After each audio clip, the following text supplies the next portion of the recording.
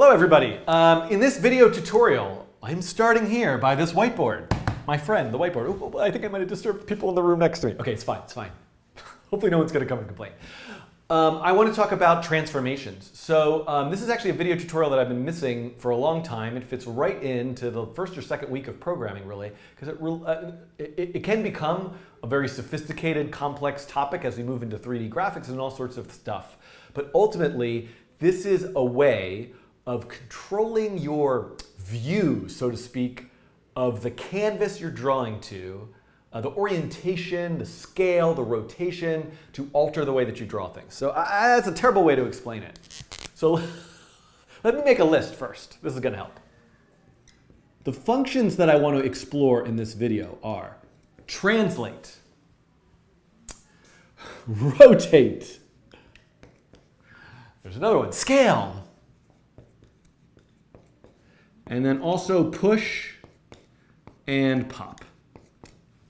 Now there are more functions related to transformations than just these three and then push these five really, but these are the ones that I want to focus on in this video. And I want to talk about what's the goal. What is the goal here? So there's a lot of reasons why you might want to use transformations, and I'll try to talk about those. Grouping shapes together can be useful. Nesting various shapes within each other is a way that it can be useful. But ultimately, for you, if you're just starting working with code and P5 and graphics, the main reason you want to use transformations is really just for this rotate function.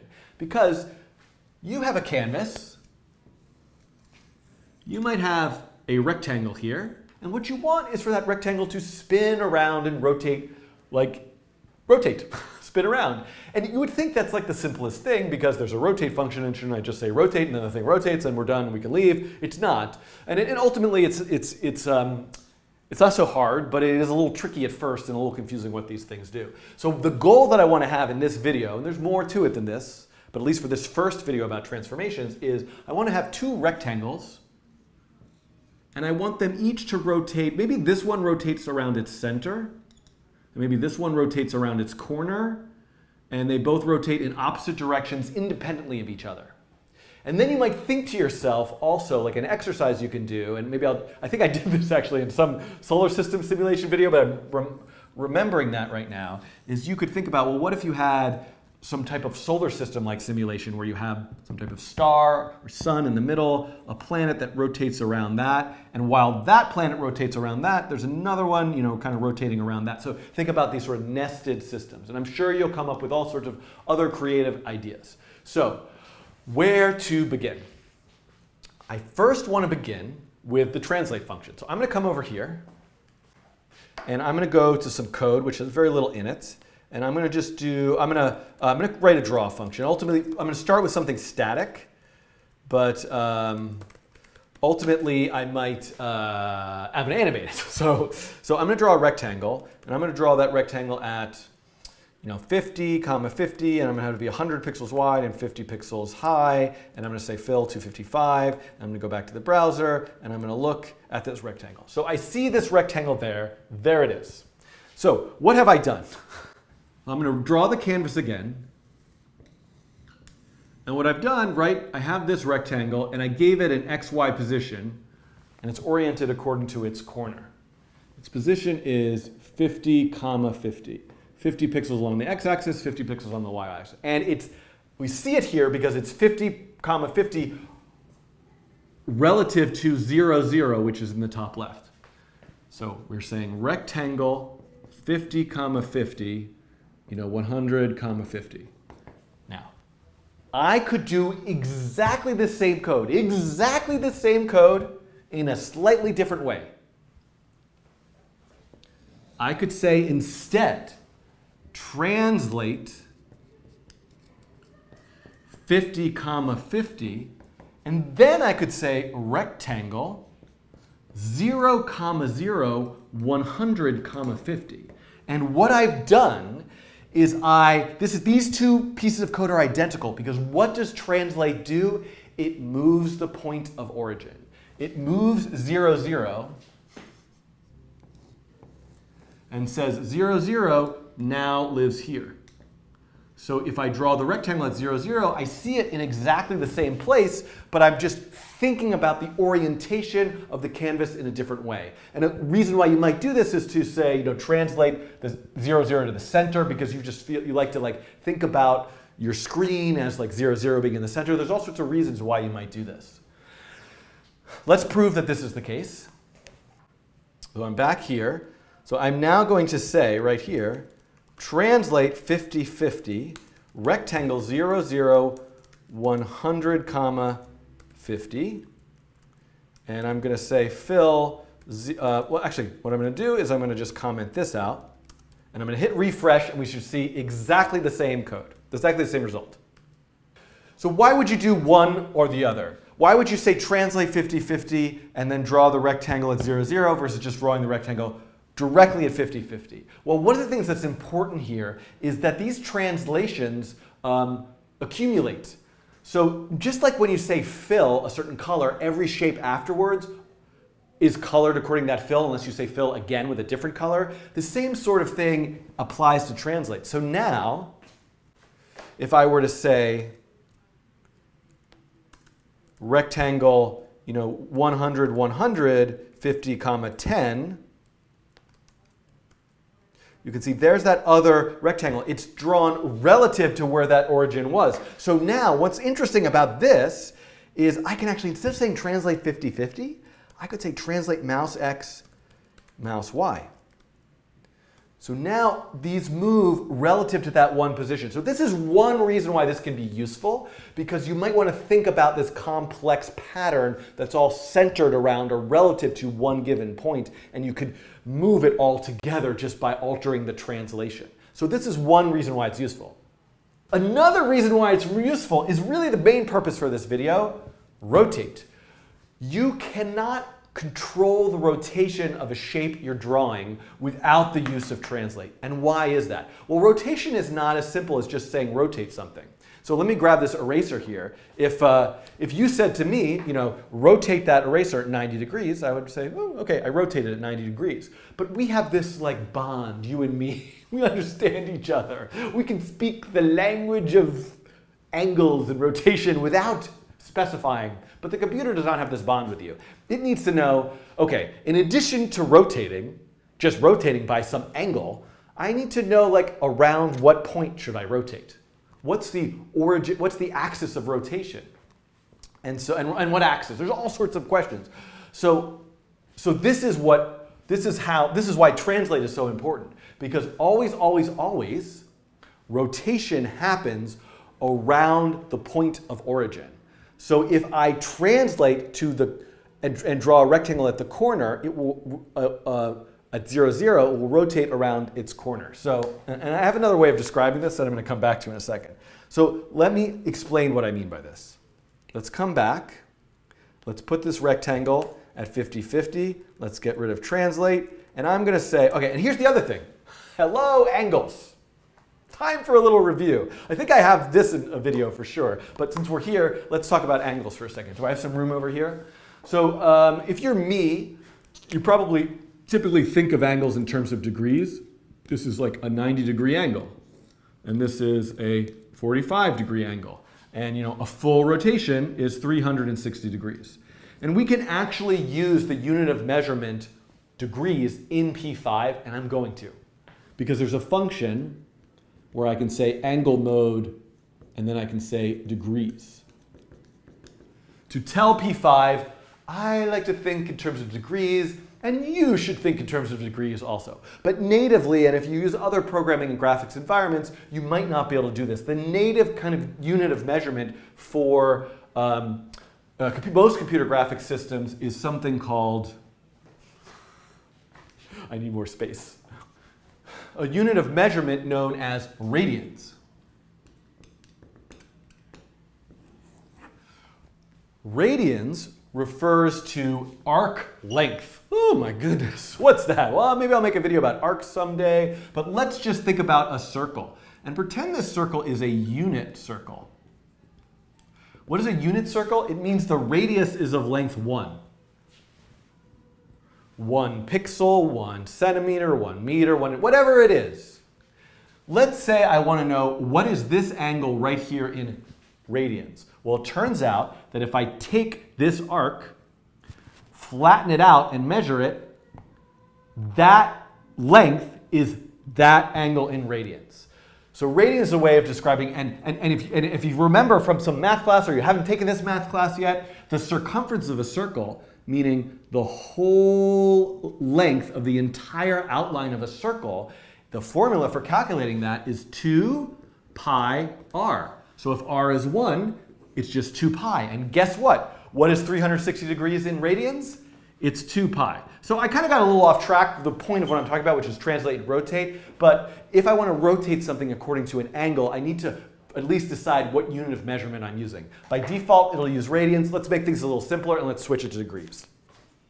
So I'm back over here now, and I'm going to say, right under Create Canvas, Angle Mode, Angel Mode. Let's activate Angel Mode, degrees. And now, before this rectangle, I am going to say rotate 45. Oh, so what? What's going on? So let's add a variable. Have you tried variables yet? I don't know where this video fits into my playlist, but variables, and incidentally, I'm going to use this word let to create a variable, which sometime in the future, it'd be silly that I'm saying it because all my videos will have let, but this is kind of new. Say let let angle equal 0, and I'm going to put angle in here, and then every time through draw, I'm going to say angle equals angle plus 1. So I'm going to increase by 1 degrees. What's going on here? Look at that. Oh, there goes the rectangle. Come back. Come back. Please. It's going to come back in a second. Can we wait? Do you mind waiting? Hold on. Ah, there it is. OK, so what's it doing? Ah! OK, so what it's doing is this rectangle is at 50-50 is rotating around the origin, 0, 0. By default, if you just say rotate, everything's going to rotate around the origin. So that's why we're seeing this happen. You know, it goes to here, and then it goes to here, and then it goes to here. This is not a bad thing. That might be what you want. In fact, maybe you want it to kind of like rotate around the center of the window. So I could come back over here, and I could say, let's move the origin. Let me move the origin to 200, 200. And now I have this rectangle that's rotating kind of around the center. It's a little confusing. I think it might help if I drew a line. We could see what's going on here if I drew a line from 0, 0 to 50, 50. Oh, whoa, what happened there? So widen the line. Ah, look what I did. So this is really important, and I'm making this a little more complicated than I mean to, but this is so key. Look at this. I translated, drew the line, and then I rotated and drew the rectangle. So only the rectangle is rotating, not the line. The order of operations is so, so important. So let me put rotate up here. Then let me draw both a line and a rectangle after I translate to the center and rotate by that angle. Did I hit save? I don't think so. So now we can really see what's going on. You can see here how it's rotating. The point of origin, the point of reference for that rotation is the center of the window, wherever I've defined 0, 0 to be by translation. And then this is, now, why does this work this way?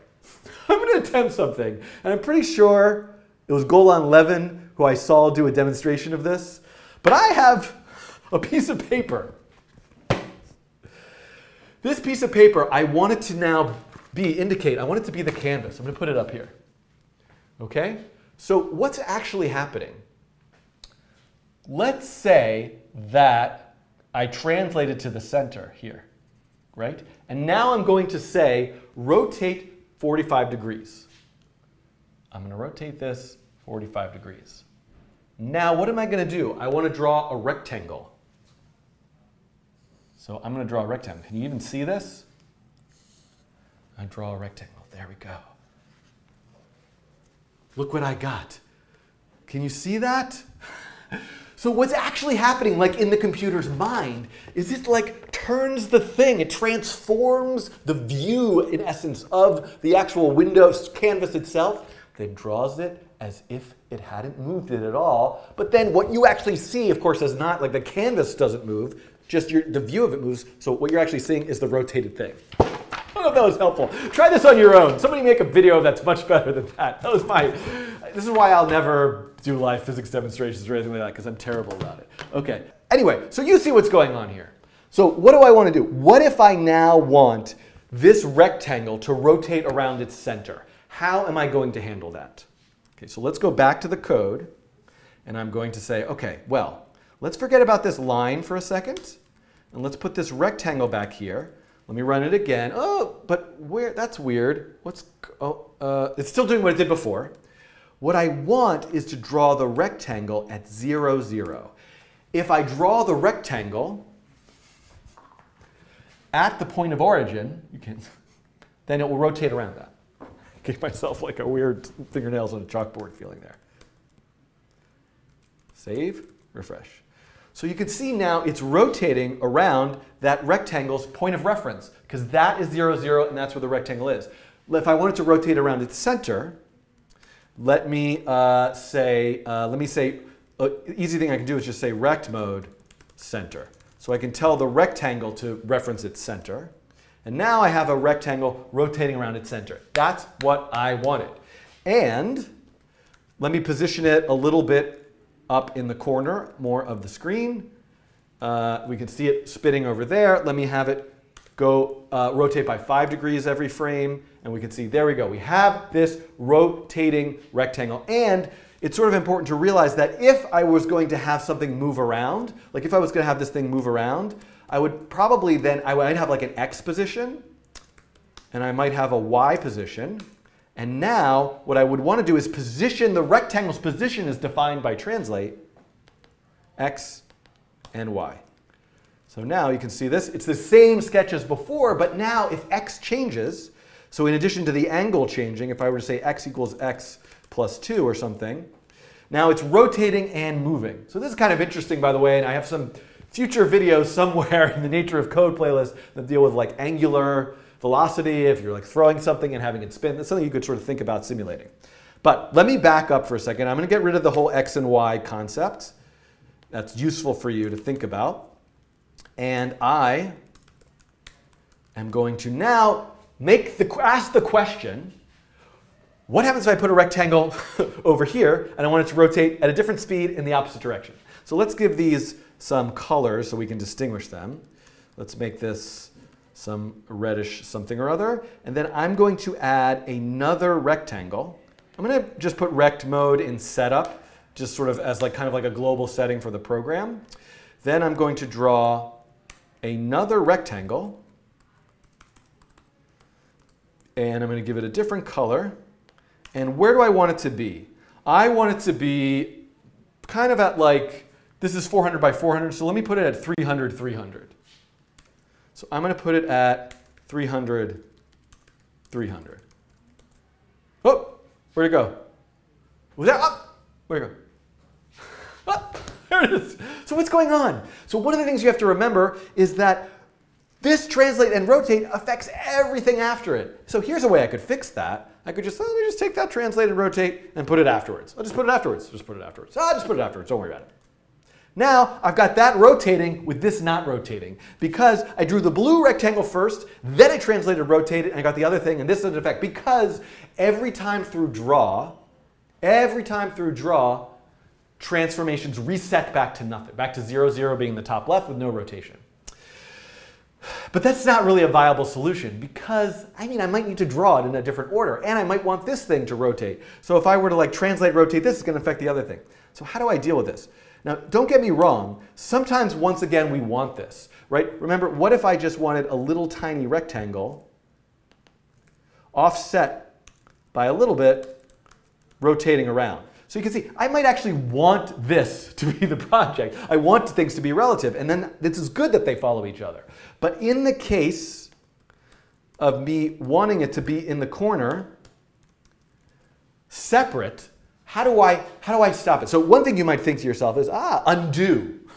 Well, let's see. If I translate to 50-50, then I rotated and I drew the thing. I know. I can rotate back by negative the angle. Okay, that undoes the rotation. And then I can rotate back by -50, -50. So I'm going to undo. I'm going to go backwards and like reassemble, re-put the canvas back in the right spot.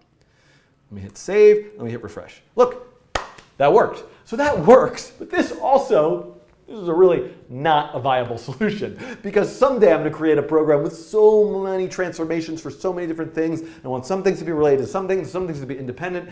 Me having to keep track of it myself and undo everything is kind of a nightmare. There is actually a function called reset matrix, which will actually, and why we're calling it matrix, will reset everything, but really the function that I'm looking for. The one that I haven't bothered to mention yet are these, push and pop. So you can think about push, another word for push, in this case being save, and pop, another word for pop, being restore. So I can save the current transformation state. Where is the origin? What's the rotation? By the way, there's also scale. So I haven't mentioned or shown you scale, but that's another transformation. I can save the state, and then I can do a whole bunch of stuff, and then I can restore it. So kind of like in an undo kind of way. So let's look at how that works. So I can say, right here, before I do my first translation, let me say save. Save whatever things were before I do this. Now I can do some stuff, then I can undo it by saying pop. So this ultimately has the same effect as backing out of what I did before. So you can kind of, this is a way, putting push at the top and pop at the bottom around some code is the way of making that code self-contained within its own transformation world. And now, if I refresh, we can see, there we go. It's this rectangle is completely independent of that rectangle. And now I could do something like, instead of drawing the rectangle at 300, 300, I could translate to 300, 300. I could draw the rectangle at 0, 0. And I could say something like rotate by a negative angle times 3. So I'm just going to reuse the same variable, but have it be faster or something. And we can see this. So we can see now I have my one rectangle rotating this way independently of this one rotating the other way. So I have a feeling that I've missed a whole bunch of things. I've missed talking about scale. I missed talking about why it's push and pop. What do those terms mean? So I think I'm going to pause here for a second. I'm going to come back, and in the next video, if you're interested, I'm going to do one thing. I'm going to talk a little bit about what's actually going on a bit more behind the scenes. Why is it called push and pop? What does this function reset matrix do? Why is there a matrix? So I'm going to talk about that a little bit. And I also need to show you scale a little bit more, which I think can be useful. Okay? Thanks for watching, and stay tuned for another video, I guess. What else am I going to do? Okay, bye.